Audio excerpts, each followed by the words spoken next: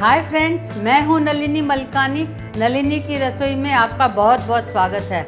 आज मैं बनाने जा रही हूं ऑमलेट सैंडविच। सब्सक्राइब और बेल आइकन का बटन दबाना न भूलें ताकि आपको हर नई रेसिपी का मैसेज तुरंत मिल जाए।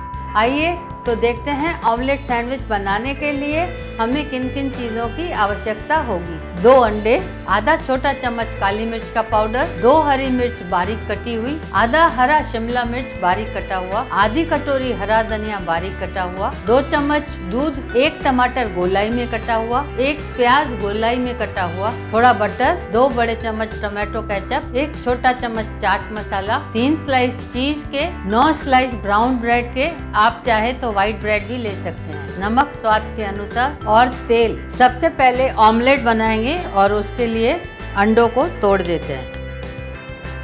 अब इसमें कैप्सिकम, नमक स्वाद के अनुसार, 2 चम्मच दूध, हरी मिर्ची, ब्लैक पेपर पाउडर और हरा धनिया डालकर अच्छी तरह बीट कर लेते हैं। एक नॉन स्टिक पैन पे थोड़ा तेल डाल देते हैं।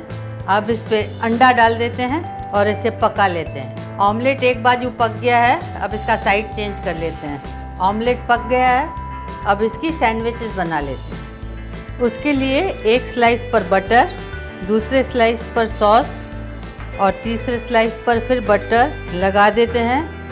अब जो हमने ऑमलेट बनाया है उसको ब्रेड के साइज में काट कर इसके ऊपर रख देते हैं और सॉस वाले स्लाइस से कवर कर देते हैं। अब इसके ऊपर भी सॉस लगाकर टमाटर, प्याज, इसके ऊपर चाट मसाला छिड़क देते हैं। अब इसके ऊपर चीज़ का स्लाइस रख देते हैं और तीसरे स्लाइस से कवर कर देते हैं। इसी तरह हम बाकी के सैंडविचेस बना लेंगे। सारे सैंडविचेस तैयार हैं, अब हम इसे ग्रिल कर लेंगे। उसके लिए ग्रिल पैन में हम थोड़ा सा बटर लगा देते हैं और सैंडविच रख देते हैं। सैंडविच को हमें मीडियम गैस पर ही पकाना है ताकि यह क्रिस्पी बन जाए। अब इस साइड थोड़ा बटर लगा देते हैं और साइड चेंज कर देते हैं। सैंडविच तैयार है, अब इसे निकाल देते हैं और इसी तरह सारे सैंडविच बना देंगे। यह सैंडविचेस अब सर्व करने के लिए बिल्कुल तैयार है।